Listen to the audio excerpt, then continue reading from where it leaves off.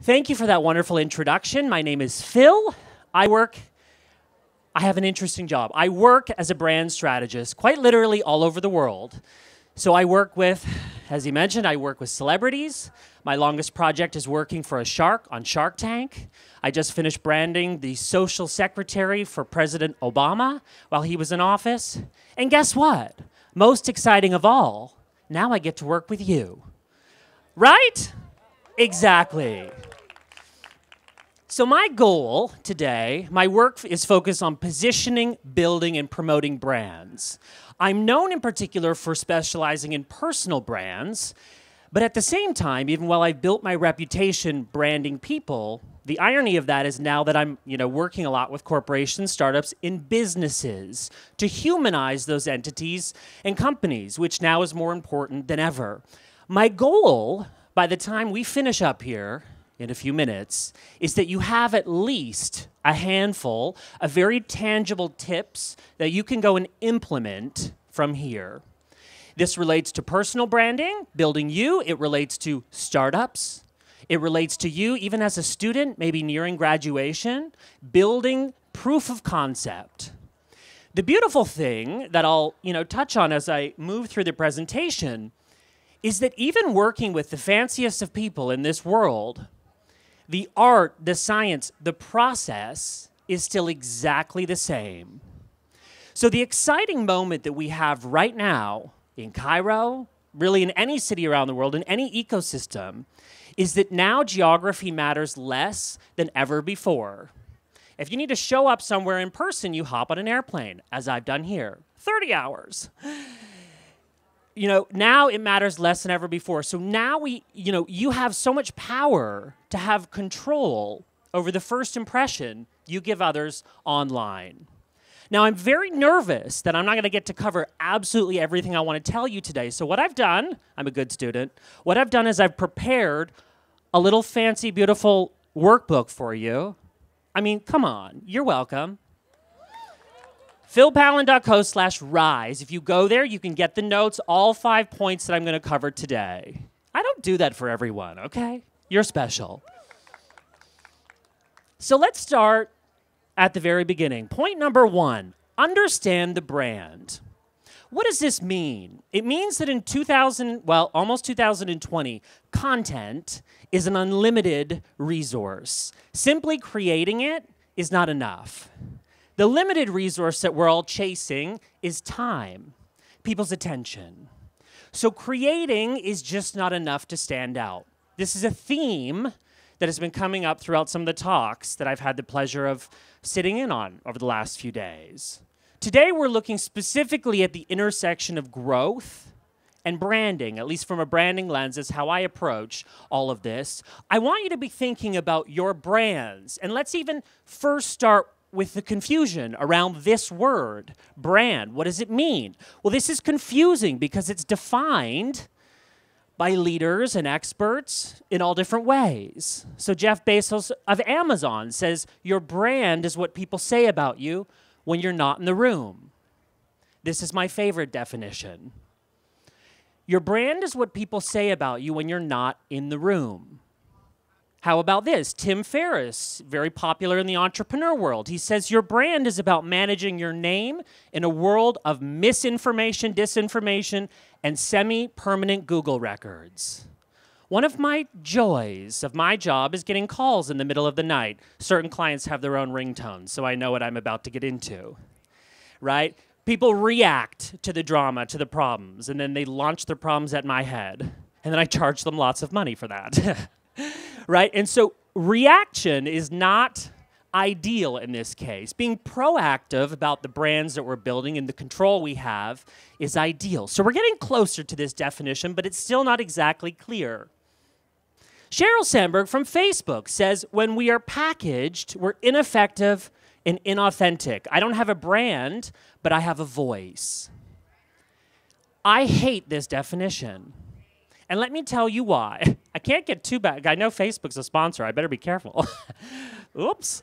No, I don't like this definition because Sheryl makes a very critical boo-boo and assumes that brands are artificial. In 2020, and I love how things are evolving, it's not going to work for you to build something fake, to build something inauthentic. So I really don't like this definition. Finally, from Gary Vee, everyone knows, he says your brand is key to monetizing your passion online. So when we take all of these definitions of branding, I like to kind of, take a piece from every single part of it and define this in this way. Your brand is the control you have over the first impression you give others. Branding, good branding, is very simple, and don't let anyone overcomplicate this for you. The best branding recreates the in-person experience.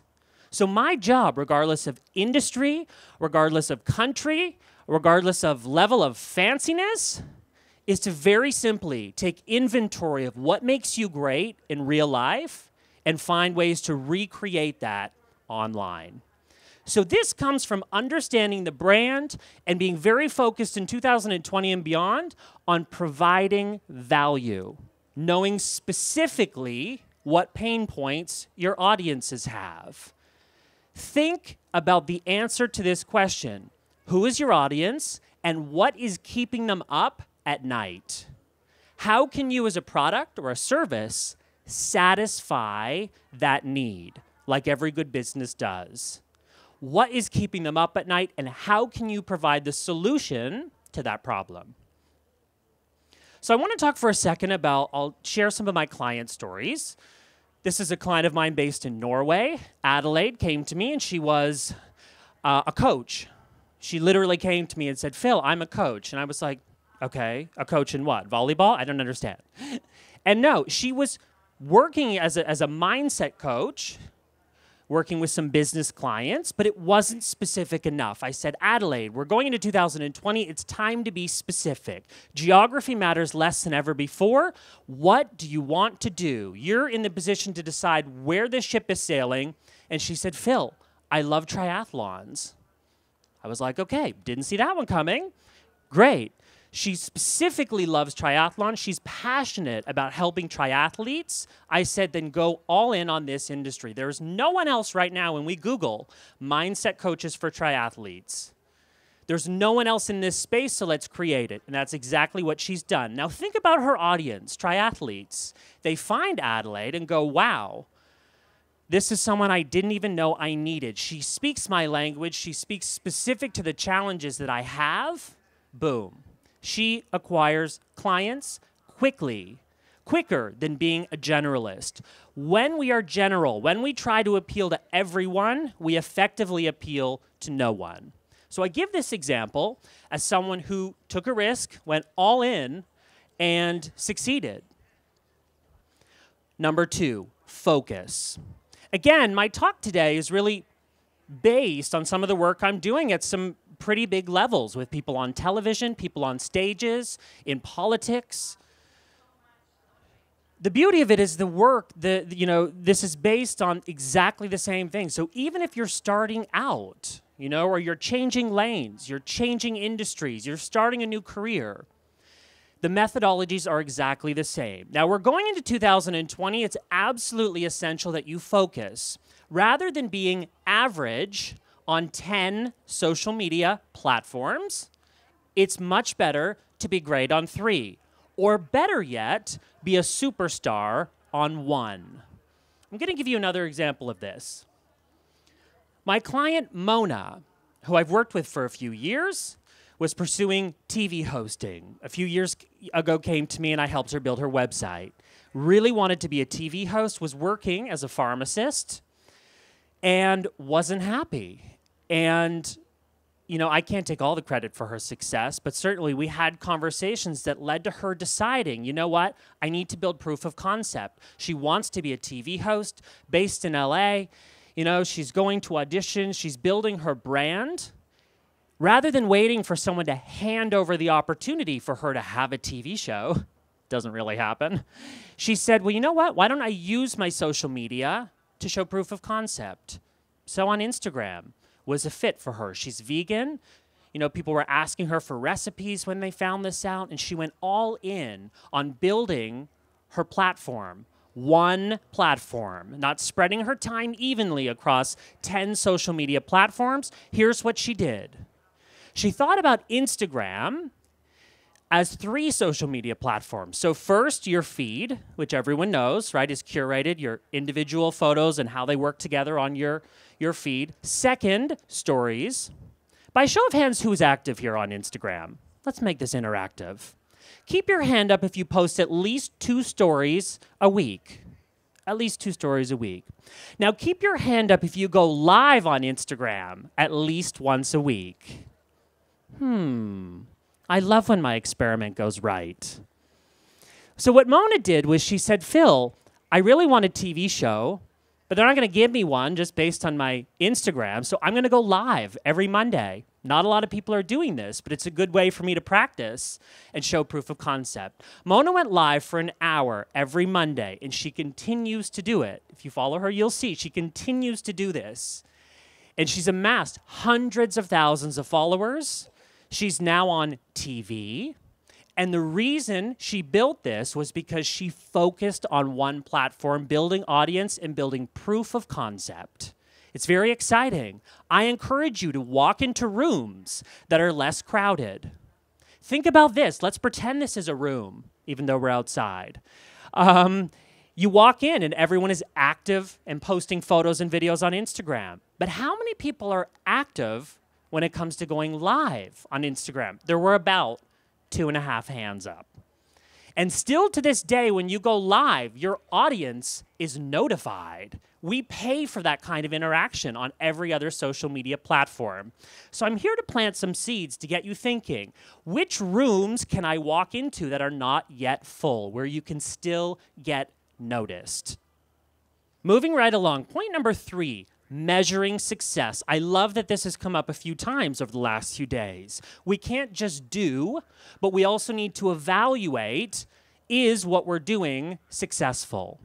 So some of these are going to be more obvious than not, but I like to break these into 2 categories so that you can take this and evaluate it and implement it. 2 ways to look at measuring success: quantitative and qualitative. The latter is trickier. So let's look at this.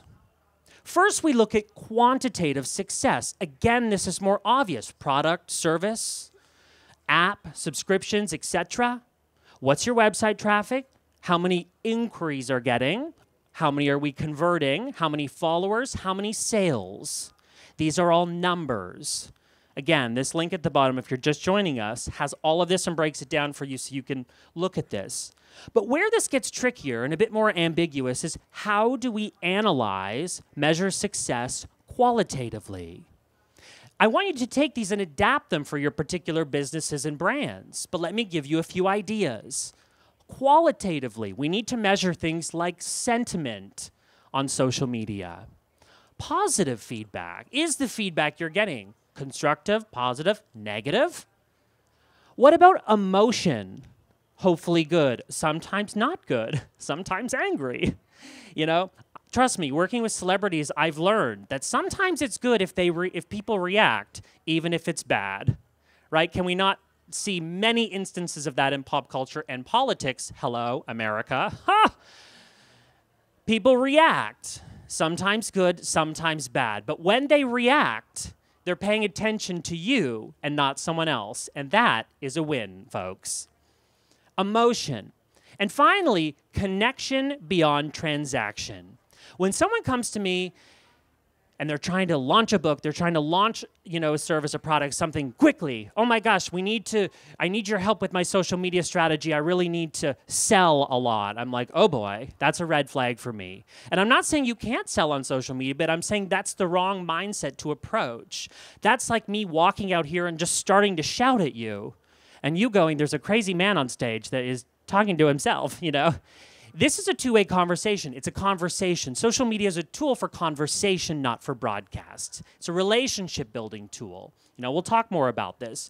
But again, measuring success in 2020, the limited resource we're all chasing is time. When you earn someone's time, when you earn their attention, that is precious.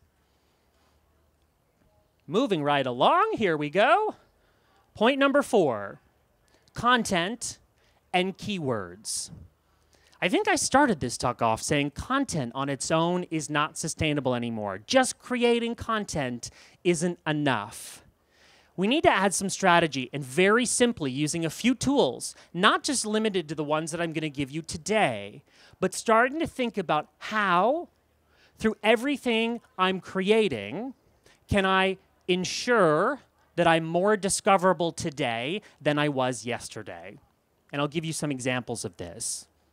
The whole name of the game here is creating what your audience craves.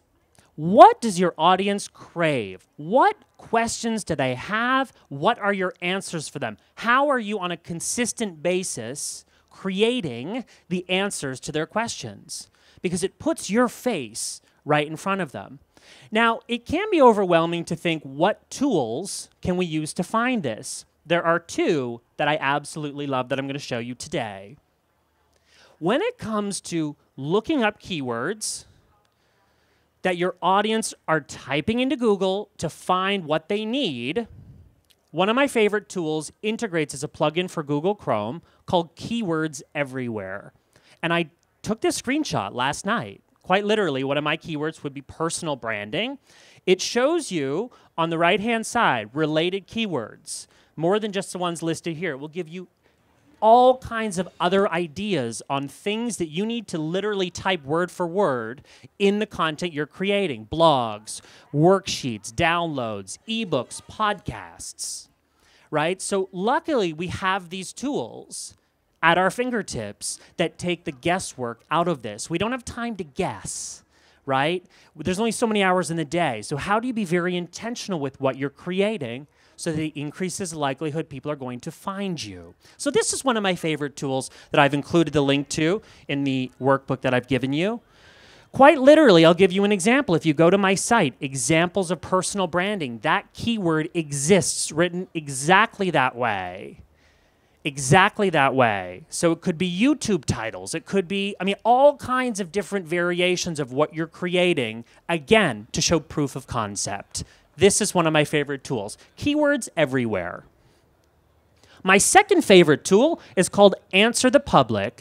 I think Keywords Everywhere, by the way, it was free up until a few weeks ago, but now it's really cheap for like 100,000 searches or keywords. Totally worth it. I think it's like $10. This one is free. You can go there now. Answer the Public. All you do is type in a keyword, and it will literally give you hundreds of ideas and combinations on that topic to tell you what else people are looking for related to that category, that topic. How great is this? It gives you questions, prepositions, comparisons, alphabeticals. I don't even know what that is, but it sounds great. So this tool will give you questions that you can be answering in the content you're creating, and it's going to help people, the right people, find you. The question, who is my audience, is something you should be thinking about every single day, and you should allow this to evolve. We as human beings evolve. 1 year from now, we're going to be a different person than we are today, and that's a beautiful thing. We invest so much money and time and effort into showing up in real life. How you show up online can't be an afterthought. Your profile photo on LinkedIn shouldn't be a pixelated photo from a family barbecue 10 years ago, right? You wouldn't show up in real life to a party in pajamas unless it was a pajama party. Show up online. I would argue that you have a digital responsibility now to help achieve consistency between who you are in real life and how you show up online. The fifth tip I'm going to give you, and then we'll have some time for Q&A, is to start conversations. This one can be uncomfortable. How do we start conversations? The first thing that you need to do is start conversations outside of your community. So outside of the people who already know and follow you. There we go. Twitter, LinkedIn, Pinterest. Notice I haven't talked about Facebook or Instagram, which are probably more obvious and within a lot of people's comfort zones. Twitter, for example, rather than tweeting about things we're doing, meals we're eating, instead, The most important tweet is what I call a networking effort. It's tweeting an absolute stranger, ideally with something like a compliment, so that ideally they notice you. We're not selling to them. I think of our social media platforms like an airport, right? You go up to someone, if you start talking about yourself, you don't know them, they're gonna walk away and say, okay, weirdo, you know? But if you give them a compliment, it could be a stranger, but you could say, hey, I love your outfit, I love your boots, I love some, you know, compliment. I read your book, I love your perspective on this topic. People go, okay, you're a stranger, but thank you for the compliment. Now I'm paying attention. I know this game from two sides. If I'm branding someone or something from scratch, right, we're thinking, how do we get the attention of decision makers, investors, gatekeepers, influencers? But then at the same time, those are the people that hire me to make sense of all of this madness. I spend every Sunday night on the phone with my client while Shark Tank is airing, which makes for a very interesting viewing experience. But I know this from both sides, right? I know what we notice, what we ignore, what we retweet, what we favorite. And so leading with conversations that are based on substance, and they're not one-sided. It's a conversation. So that's an idea for Twitter. LinkedIn, I give you a template for how to direct message a stranger in a way that isn't spammy. I give it to you on this link. I don't remember it off by heart, but it's taking 2 seconds to read the profile of the person that you're about to message and show that you understand succinctly who they are before you message them, okay? LinkedIn is incredibly powerful for those kind of one-to-one interactions. Pinterest is kind of like the ugly stepchild of social media. It gets ignored. But actually, it's the most powerful for website traffic.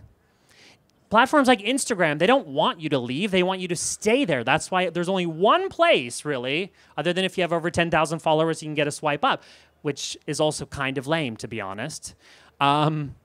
People don't, they don't want you to leave, whereas Pinterest is all about you leaving and heading to websites to get more of what you're looking for. So it's a visual search engine. So we can be using this tool, which a lot of people don't even have factored into their social media strategy, to start conversations directly from your website, for example. Again, in 25 minutes, I could do a whole 3-hour talk on each of these platforms. I give you some specific tips and advice. Today, my job is to plant some seeds, to get you thinking, what can we do in the limited amount of time that we have to make the biggest impact? Where do growth and branding intersect? Branding is misunderstood. A lot of people think that this, and I'll end on this note, a lot of people think that branding is about looking pretty online. Whereas I would argue, actually, branding is the most powerful business tool that you have available to you. Regardless of where you're at in your career, in the development of your product or service, the most important thing to do is set a goal. Work backwards. Small steps are better than no steps. Start to visualize where you want to go with all of this and brand it. Don't just brand who you are today, but brand who you want to become tomorrow and start to actually incorporate that into your visuals and your messaging. I hope that these tools are useful. I have 5 seconds left, so I probably don't have time for a question. I've given you my social handle, so if you have a question for me, I will respond. What a scary promise. Find me, Twitter, Instagram, or where I'm most active. Again, if I don't have time to answer your question, send it to me. There's a lot of places you could be today, and you chose to be here with me right now, and know that I really appreciate that. So thank you.